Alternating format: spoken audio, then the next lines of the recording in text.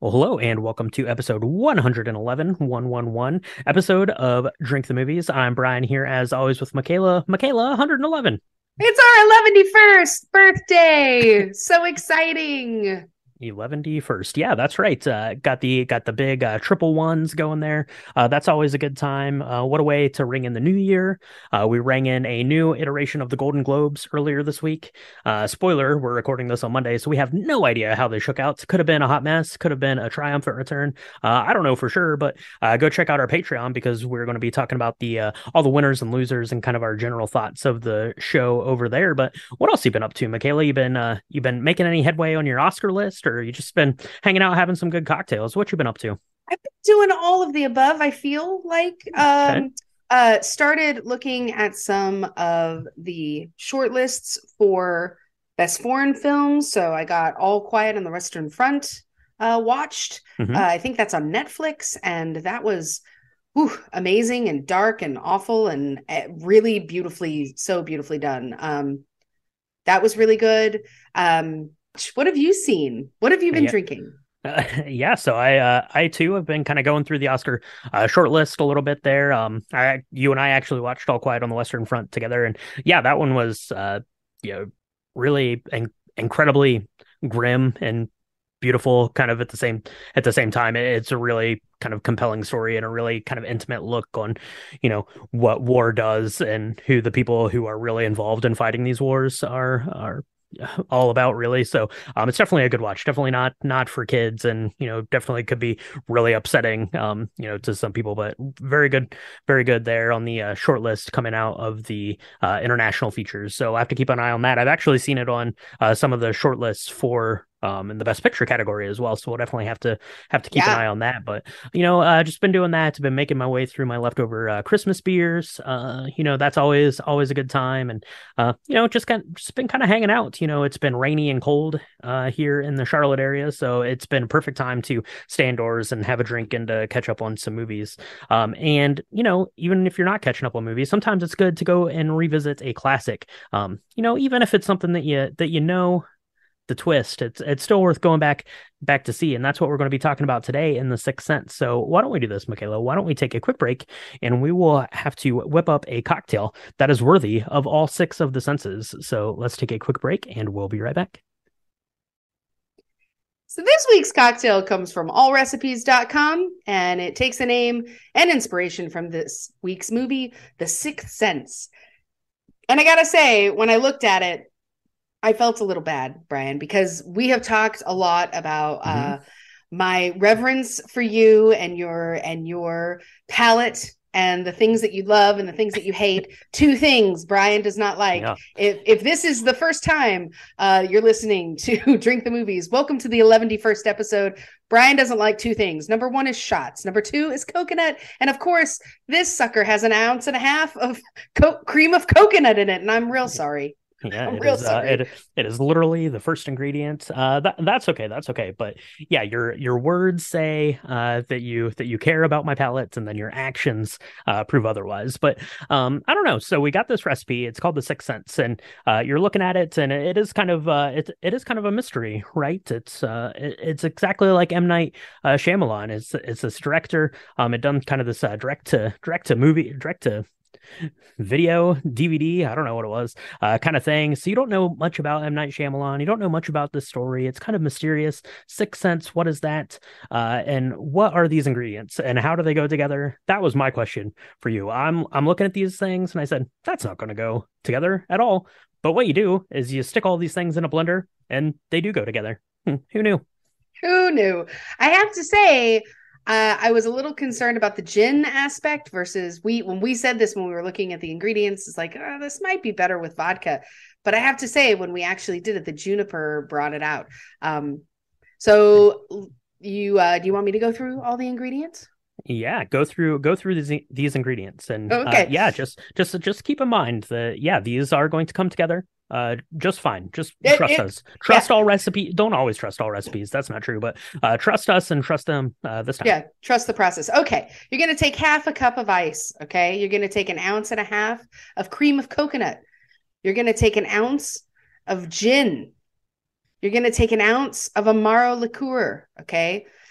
You're going to take half an ounce of pineapple juice and half an ounce of lime juice.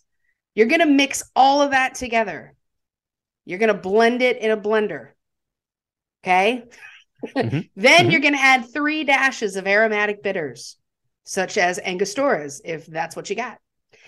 Yep. Then you're going to drink it. It's going to look like this milky white sludge, but That's it's right. going to taste pretty good. It's going to look like that. It looks like if you could see dead people, this might be what they look like. I don't know for sure, but that's what's coming out of the blender. And yeah, to be honest, like I said, Michaela, I saw the coconut, I saw the pineapple juice, I saw the gin. I said that doesn't make any sense. Those things don't go together. I don't like the sound of that at all. But we're going to try it. You know, we're consummate professionals, if nothing, and we'll try most things. So threw this together, and I have to say, this was oddly delicious. I don't know what it was, but some reason it was so good. And we made a couple versions of it because, we had mentioned that we thought that the gin really seemed out of place.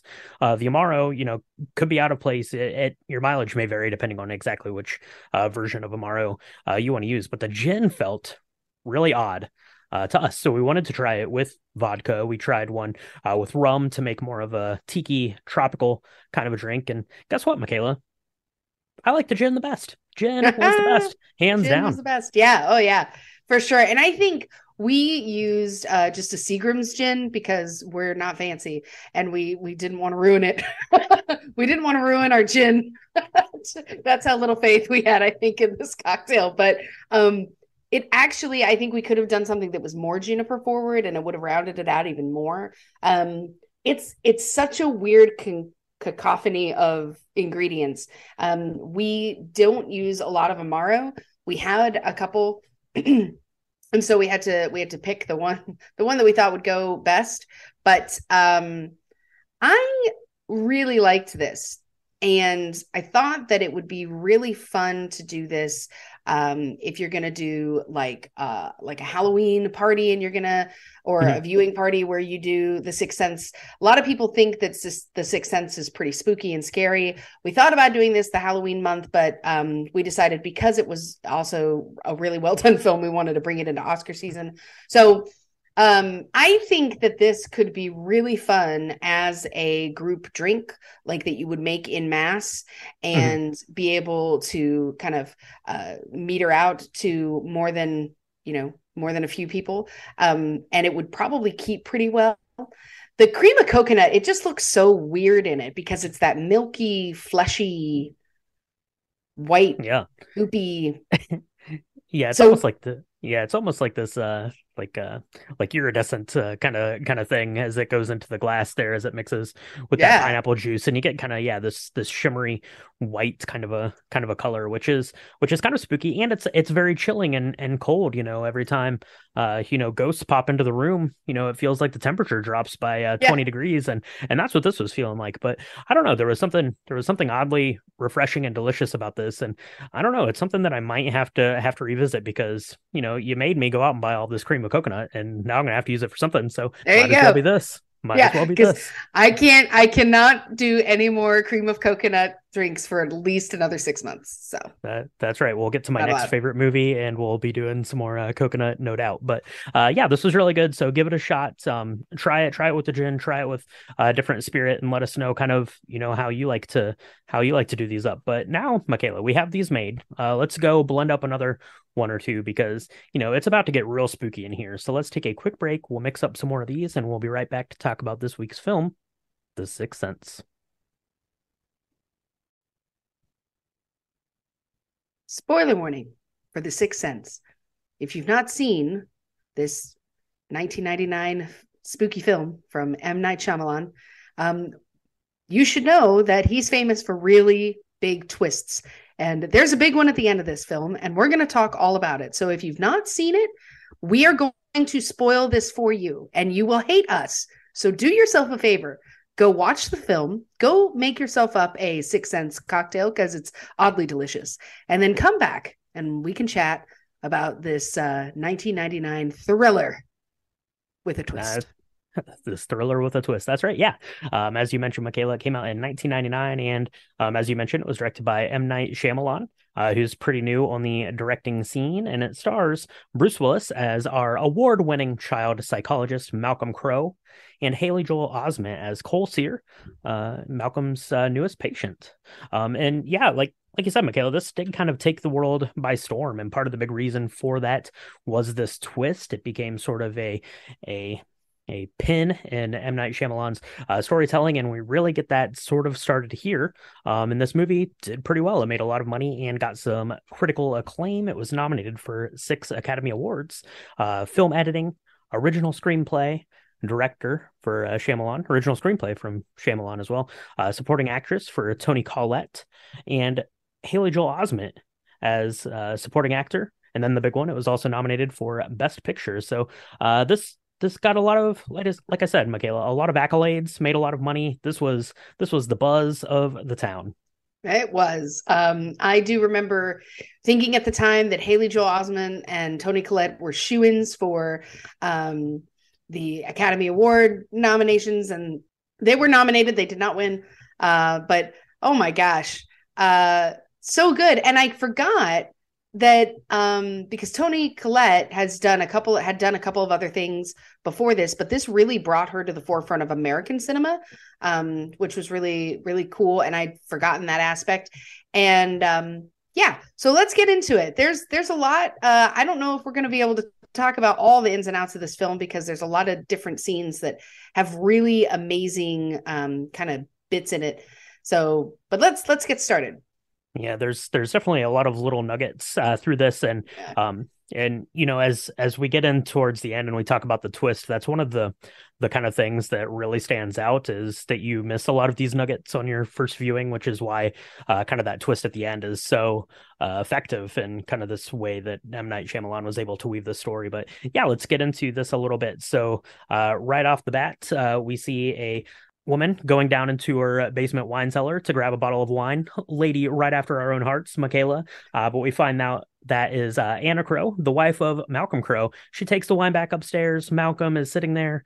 They both seem to be a little bit buzzed, having a really nice time, because Malcolm has just won an award, being the best children's psychologist of all time in the history of man or something. I don't know. He is really good at his job, won an award. They're getting drunk, but it's not all good news It's right not all now. good news.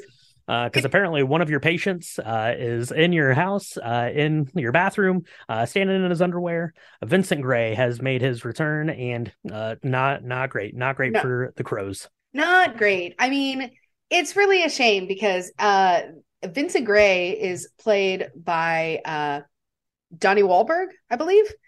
And New Kids on the Block. he's Yeah. amazing in this because he looks really unattractive, as you should. And you'll if you've not seen it, you'll know it when you see it.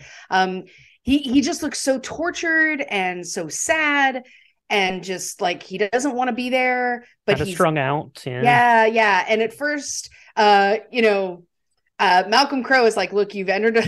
He's real calm because he knows how to deal with people who are perhaps in psychological distress. And so at first he tries to calm him down. He says, you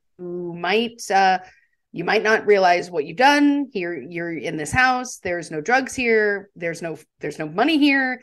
If you don't mind, take whatever you want and leave. And he realizes that it is one of his former patients. Now Malcolm only works with children. And so this is a person that has grown up, and accuses Malcolm of not helping him, not believing him, not being there for him. And so Malcolm tries to calm him down. It's a really tough scene because Vincent Gray is just too far gone at this point, and he ends up shooting Malcolm in kind of the stomach and then turning the gun on himself. And it's not super gory, but it's gory enough. You definitely feel this scene, and it's tough because it's the first 5 minutes of what is just kind of an emotional roller coaster from a kind of spookiness. Like it definitely sets you up and buckles you in for a real bumpy ride. Yeah, for sure. And yeah, you mentioned kind of the way that he looks. Donnie Wahlberg said in an interview that I was reading that he lost 41 pounds for this part because he really wanted it. He really wanted to do this and to get into some more serious acting, and things like that. So yeah, you can't even recognize that it's Donnie Wahlberg unless you look it up and you're like, oh, okay, imagine that. Look at that. But yeah, so that's kind of how we get the movie started with Malcolm there with a bullet to the stomach, and then we are going to kind of turn the page a little bit, and we're going to go and have our first kind of encounter with little Cole Sear, played by Haley Joel Osment, coming out of the house. We see Malcolm sitting there kind of across the street watching as he's, kind of coming in and out of the house a little bit and making his way to school. But we find out pretty quickly that Cole is a kid who seems to be afflicted with a lot of the same things that Vincent Gray was, right? He's very quiet. He's very detached. He doesn't have a lot of friends, not very good, like in these social situations. And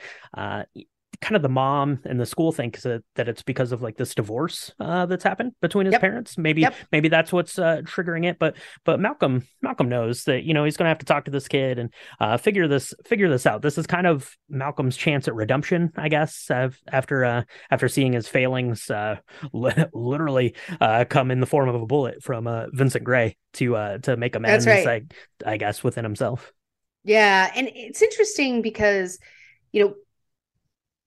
Malcolm has these really great ways of conversing with the child. Cole tries to get him to talk to him.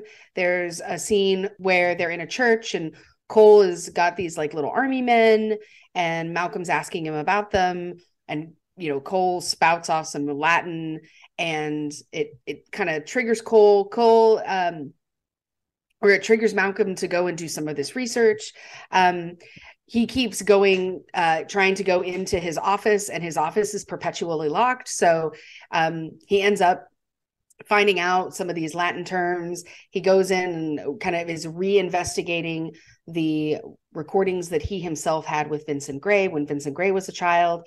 And he's like, oh man, they really are similarly afflicted, but he doesn't really know what it is yet. And Cole's mom is played by the amazing Toni Collette.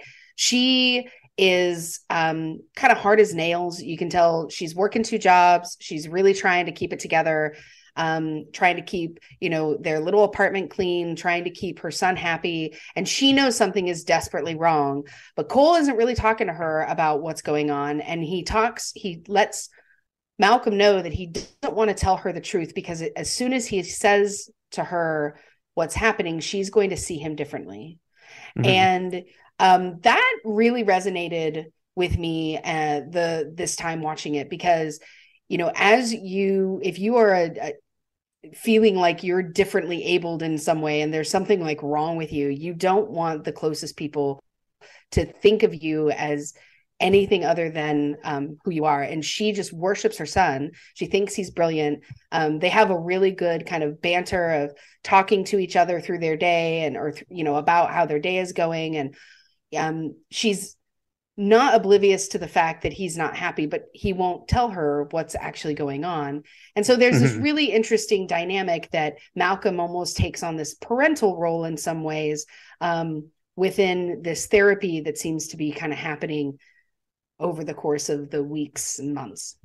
Yeah, for sure. And you'd mentioned, that he didn't want to tell his mom. And that's kind of, the big reason why, his teachers think that it's really spurred by the divorce, not that there's something more serious going on because he's not really talking about it or addressing it in any way. And that's, kind of one of the big recurring themes for Cole. He is telling Malcolm, I can't tell people the truth because then they look at me different. That's kind of one of the big sticking points for him is that I don't want people to look at me different. I don't want, don't look at me. Don't see me in this way that I actually am. And that's kind of a theme that keeps getting replayed over and over again with Cole, between him and his mom, between him and Malcolm, between him and his teachers and him and his kind of classmates and stuff like that.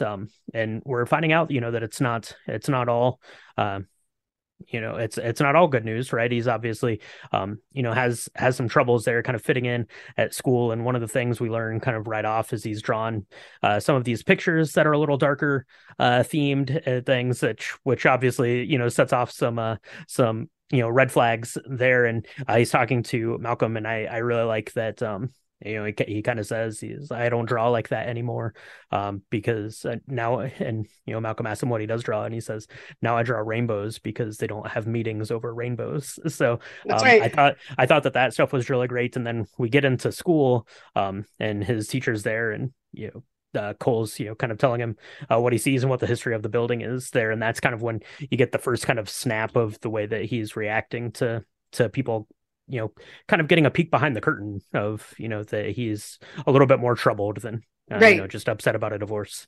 Yeah, I mean, he's in a school in Philadelphia that's like 200 years old, and of course, they don't want to talk about any of the bad stuff that happens in the school. But No, we he, don't do that. yeah, but he knows.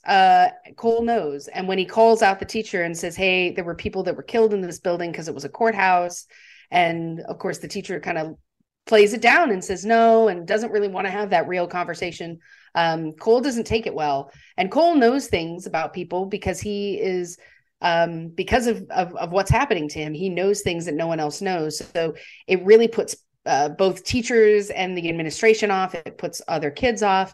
And of course, if you're weird, you're going to get picked on. If you're real strange, like Cole is presenting, they're going to go out of their way to bully you. And so one of the hardest scenes for me to really watch was Cole's mom has arranged for some of the school kids to kind of invite him to a birthday party, even though he isn't really wanted there in the first place. And all the other parents are kind of downstairs and the mom's downstairs, but Cole and his quote unquote friends are upstairs. And Cole sees this is a really old house, and there's like one of these little doors that is kind of a crawl space, but it's up in the attic. And it looks terrifying anyway. I would have definitely put a bureau drawer set up there or something in front of that because it looks scary as heck. He sees it and he really freaks out because you can tell that he's either hearing something or seeing something that's in that door that scares him to death. And what do the kids do? Of course, they're horrible bullies, and they push him in there and lock the door. And so the mom, I mean, it's like 10 minutes maybe, and the mom starts to look around and she finally can hear him banging on the door. He's totally terrified, absolutely awful. I want to beat the crap out of all the kids because they're just horrible people. I want to beat the parents. Like, I'm so mad watching this scene. But the mom, of course, is just completely out of her element. She doesn't know what to do. And so, of course, then Malcolm is seen then talking to Cole and saying, hey, look, we've gone beyond like you getting bullied, or people are actually, this is really going to affect you, and people are actually putting you in harm's way. Now we have to talk about this. And that's when Cole finally confesses in this really close-knit, tightly shot scene. And again, Haley Joel Osment is so amazing because as a child actor, you don't expect this range of emotion. And he goes from being hopeful to being angry to being scared. And he's got this one tear in his eye. And it's so beautifully shot between a really tight frame of his face and Malcolm's face.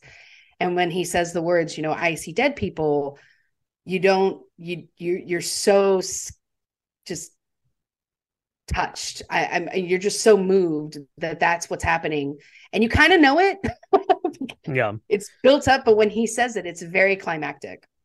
Yeah, and and for better or worse, that kind of turned into sort of like this meme aspect of the I See Dead People, and you saw that kind of parodied to death as you had all those parody movies coming out. But yeah, it's really impactful, and he goes on to tell them, I see dead people, and the dead don't know that they're dead, and they only see the things that they want to see, and that's really what's haunting him. And Malcolm takes that and kind of information, I guess, and is like, I don't know if I believe this kid can really see dead people. That doesn't make a lot of sense.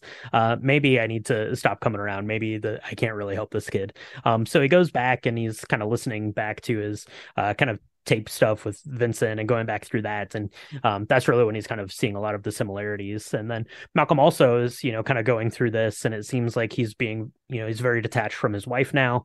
Like he shows up late to a dinner, in which she kind of really won't acknowledge him. And, until she, finally says, happy anniversary. And, there's a couple other scenes where, he's down in the basement and we see some guy kind of show up, and you just feel like there's some sort of you feel like there's some sort of strain on their relationship. You're Yeah. not quite 100% sure. You assume that it's probably some sort of trauma, resulting from the what had happened with Vincent and breaking into the house and shooting them. So you don't get a lot of kind of clarity on what's going on there, but we start to get a little bit more clarity with Cole, with what he's got going on. So as they keep kind of meeting, they work out eventually that maybe the best way, if you're seeing dead people, if you're seeing ghosts, maybe you need to give them a hand. Say, hey, ghost, what can I help you with? And that'll get this ghost up out of here. I don't want ghosts in here. Just help them and be on their Right. way. Yeah. I mean, they're real scary looking, right? So, and we meet a few of them. So, one of the ones that always terrified me was a kid who looks like it's in the 70s. He's got bell bottoms on and he looks perfectly fine. The front of him does. And he's like, hey. And he looks like he's talking to Cole as if he sees Cole. And then he's like, come over and come here. Let me show you my dad's gun. And then he turns around and like half of his head is blown off. And that's real scary. The score is amazing because this is really not a boo gotcha kind of horror film, but I jump every time I see it because of the score. It's so good. But there's a lot of things he ends up being in these environments where people are talking to him, and sometimes because of the way in which they died or the circumstances of their own life, they're not handling it well. They're angry, they're upset, and he doesn't know what to do. And so when he and Malcolm talk a little bit about, hey, well, maybe they want something, maybe we can ask them what they want. And maybe if we do that, they might leave you alone. I mean, maybe it doesn't have anything to do with you, Cole, at all. They're not mad at you and they're not going to hurt you. And so, one of the scariest scenes is Cole wakes up one night. He has this tent that he's built. One thing I love about him, though, is he goes to this church because he thinks it's going to save him. And he steals all these like religious figurines. Like, so he's got a bunch of Virgin Marys, he's got a bunch of Jesuses, and they're all in this like child made kind of homage to religion because he's like, maybe Jesus will save me. I mean, at 9, I think that's pretty smart. I don't know. I thought that was cool. And he makes this tent out of paper clips or clothes clips and like an old red curtain, and it's so sumptuous. It's the set direction on here and the scenery is just beautiful. And so he sleeps in there. But he is woken up one night and it's really terrifying. He sees this girl and it's just so scary.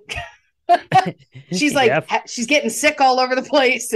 And then she's like, I'm fine. I feel much better. But it's so scary.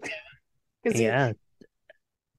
Yeah, it is scary. He kind of wakes up to this girl, and it's kind of taking Malcolm's advice. She gives him, kind of this box to take and present at her funeral, which he goes to then with Malcolm. And I have 2 shots in this movie that I really like, but I really like kind of this funeral section because it's just one steady kind of choreographed shot as the camera moves through this funeral, and it's kind of touching in on all of these people. But we find out in the box there was a videotape that shows her mother was poisoning her, which is why she's keeps throwing up as in the afterlife here as she's a ghost. And that kind of solves the problem for that ghost, right? I guess she's able to move on. And Cole's like, oh, okay, so maybe the ghosts aren't here to be bad and awful to me. Maybe they just really need my help. And Cole is able to kind of take that knowledge and go forth and improve his status a little bit in school. He starts to get out there. He's not quite so shy and isolated. He's able to kind of get out and do things. He's in like the school play and stuff like that. But we keep kind of going through the story here, and eventually it's going to kind of get to a head because he still hasn't really told anyone what is really causing him this trouble, right? Malcolm knows, and Cole knows, of course, Cole's, it's happening to Cole, but his mom still doesn't know, right? There's still a Yeah. bunch of stuff going on that she doesn't believe, including a necklace that keeps getting moved, that belonged to her mother or her grandmother. And she assumes that Cole's the one moving it, but Cole eventually has to kind of face facts and tell mom the truth. Oh, and that scene is like the best to the hardest. Oh, it's so good. I love right before we get to that part, I love the last scene between Malcolm and Cole because it's right after the school play. Malcolm went to see it and he says, "You did really well. I'm so proud of you," like a dad would, right? And he says, what do you, I think this is the last time we're going to see each other. And Cole gives Malcolm advice, which is very kind of outside. It's very nice, very It's nice. very nice. And he says, "Look, you want to talk to your wife, you should do it when she's sleeping, because then you can tell her all the things and she'll still hear it. And that way, you won't have the space in between you guys that he's feeling when she's right in front of him." And he says, "Oh, maybe I'll do that." But that's like the last time they see each other, and they don't hug goodbye or anything, but you feel like they're both kind of equipped with the strength that the other has given them to kind of move forward. And that's why the scene, I think, works so beautifully, because it goes right into the scene where Cole's in the car with his mom. There's been an accident up front, like a mile ahead, and they're in back-to-back traffic. And as you do when you're in back-to-back traffic, you're like, what is going on up there? Oh my God. And Cole knows. He knows because he can see the person that's died. And so it's a really beautiful but very tough conversation that he has with Toni Collette. And of course, being a parent myself, I mean, she reacts in just such a beautifully organic way to him explaining to her what he sees. It's really a beautifully special scene.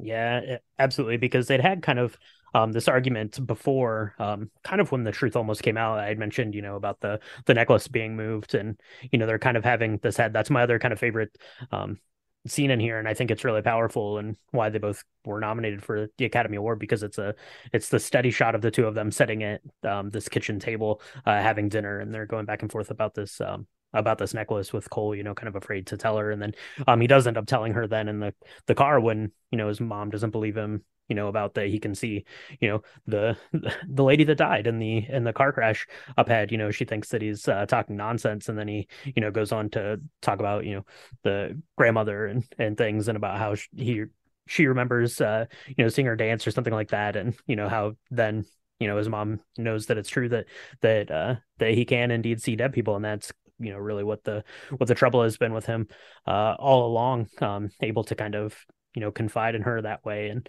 yeah, he had confided in Malcolm that way too, right? He tells Malcolm to go and talk to his wife while she's asleep. That way she has to listen to you, he says. And he goes, and Malcolm is talking to her there. She's kind of asleep in kind of this like lounge chair kind of a thing. And he's telling her, and he's apologizing for being so distant, and letting things kind of change, and kind of that way. And then I forget exactly what she says. She says, I forgive you, or I miss No, you. she I she think she asks says that. him she asks him why he left her.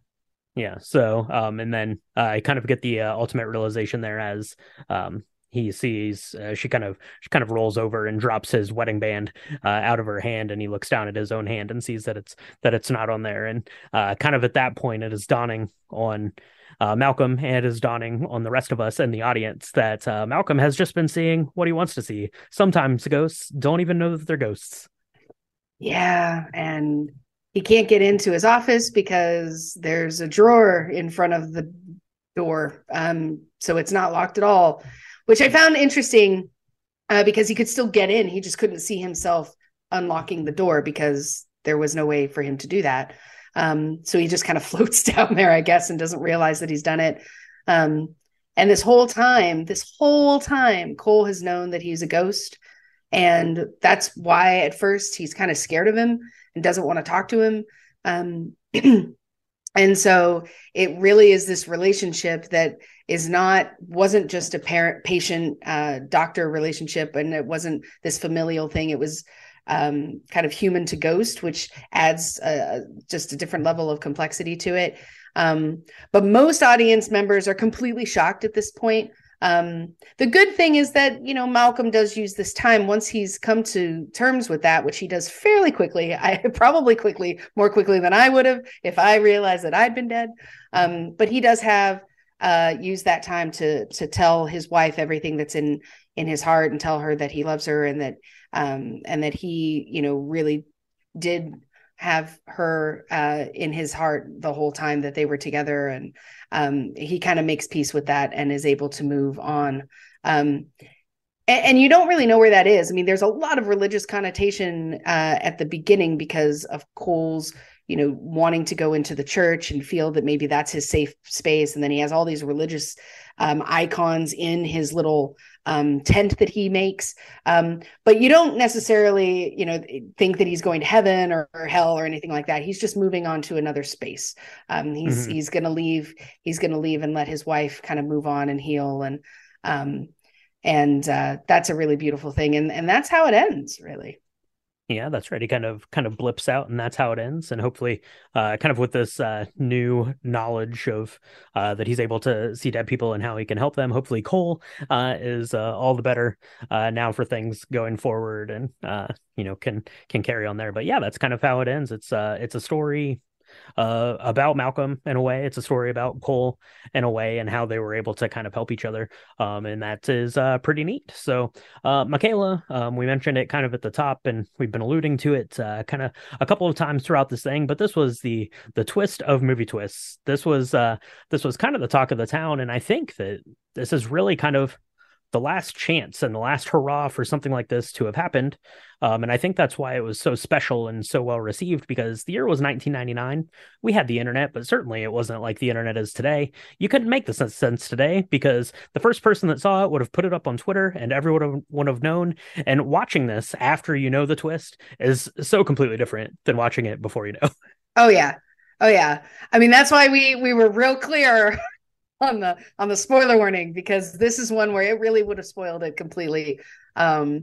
It is a different experience watching it the first time from watching it the second time, or however many times. It's still enjoyable, but yeah, I find it interesting too that one thing I liked about it is because it was so widely, like, you could get it on DVD, right?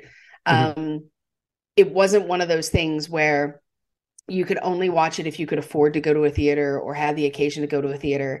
I think something like this might be done well if it's one of those things where it's immediately streamable. If you watch it that first week, you have a chance of it not getting spoiled. But yeah, I think the timing played out really well. And unfortunately, M. Night Shyamalan's really tried to be known for the twisty, kind of the strange twists at the end of his movies. Most people expect that from him. And because this one was so beautifully done, and there, with the timing of when it was released and how it was released, I think that pretty much all of his other films kind of get unfairly compared to this, because most people think that this is by far his best film of to date. And I don't know if that's actually a fair assessment or not, but it definitely is the one that surprised people the most, I would say. Yeah, that's kind of the blessing and the curse of something like that, right? Is you do it the first time and you do it really well, and then that's fantastic, but it's then it's kind of this unachievable thing that you can ever do again, right? Because then you have to you're the guy then from now on that makes movies with these incredible twists that no one saw coming, and were so apparent the entire time, and you have to kind of live up to that. And he's had several chances to do this. The timing for talking about this actually works out really well, because we're talking about it in terms of kind of the Oscar ramifications for it, because it's Oscar season. But we've also got his next film, Knock at the Cabin, is coming out here in just a couple of weeks, which looks interesting, and maybe we'll have to talk about that one here at some point as well. But yeah, like I said, it really kind of it sets you up for failure and it sets you up for success, right? Because you're going to keep you're nominated for the Oscar for directing, for writing the screenplay, so you're going to get lots of opportunities to tell your stories, but it's going to be really hard to live up to something like this and the twist that you had. As we kind of get through and every couple of years, yeah, Unbreakable, Signs, The Village, Lady in the Water, so a lot of stuff that people seem to be, either really into or really not into. But The Sixth Sense was something that everyone was into. That's right.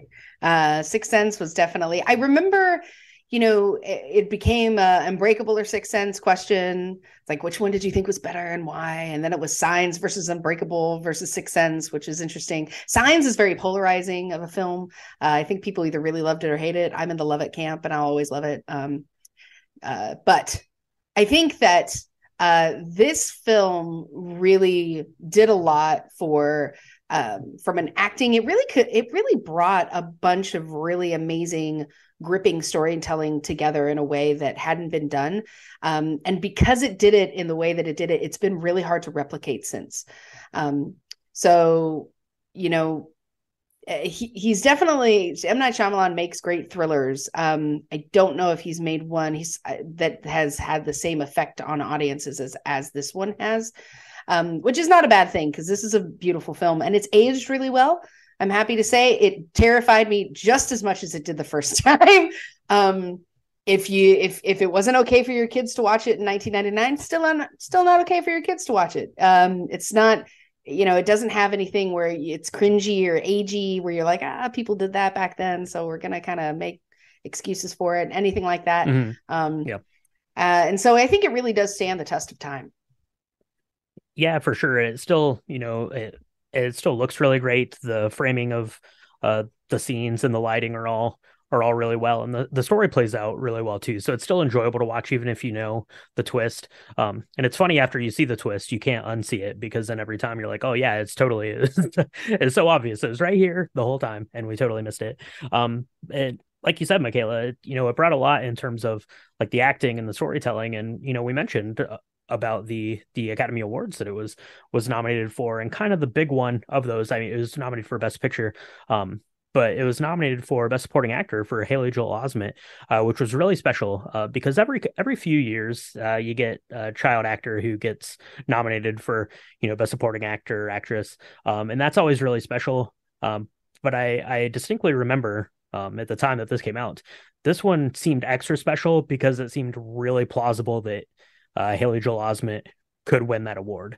A lot of times it doesn't, there's a nomination for a child actor, but it's kind of just in honorable mention sort of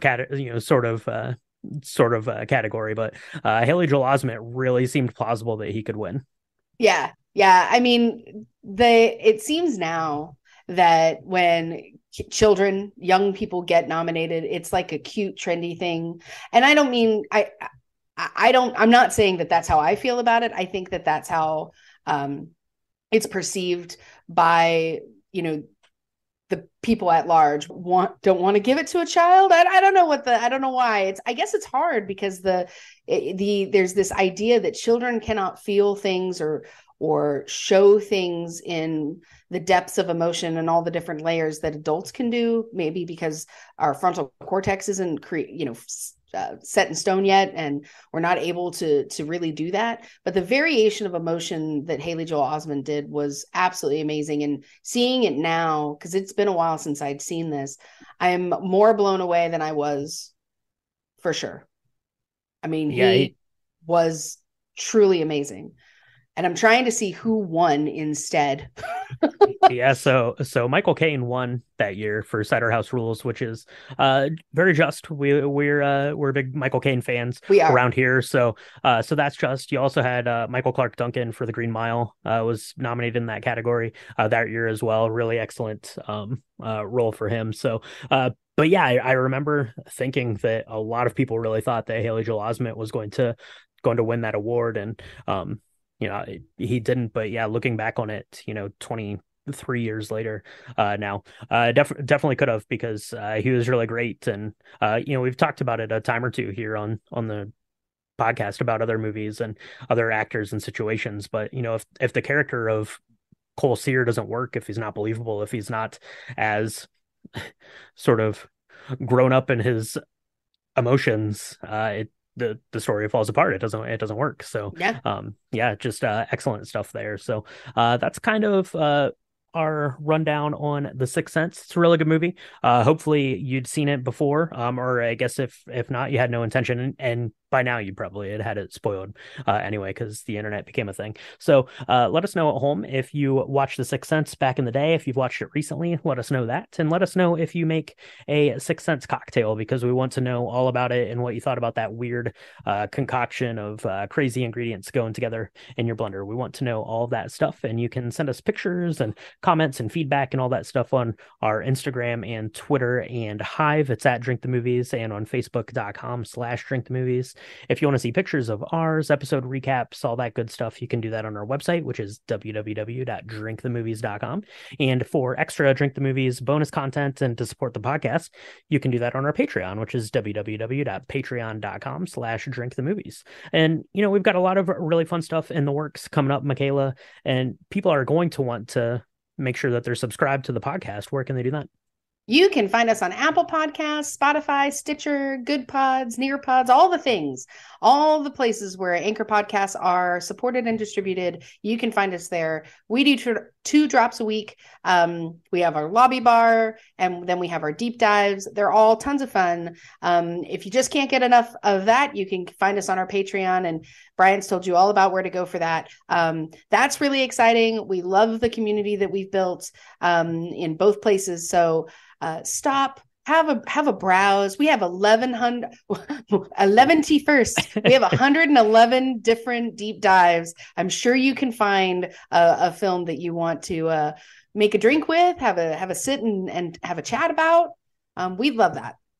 Yeah, absolutely. So, Michaela, we spent this week seeing dead people, but next week, no dead people. The hills are alive next week. The hills are alive with The Sound of Music. That's right. We're going to the ropes with a lengthy one next week. So make sure you tune in for that and all of the regular lobby bars. But for now, Michaela, we spent a long time helping ghosts move on to the afterlife. I think it's time for us to take a break, have another cocktail, and settle in for another movie.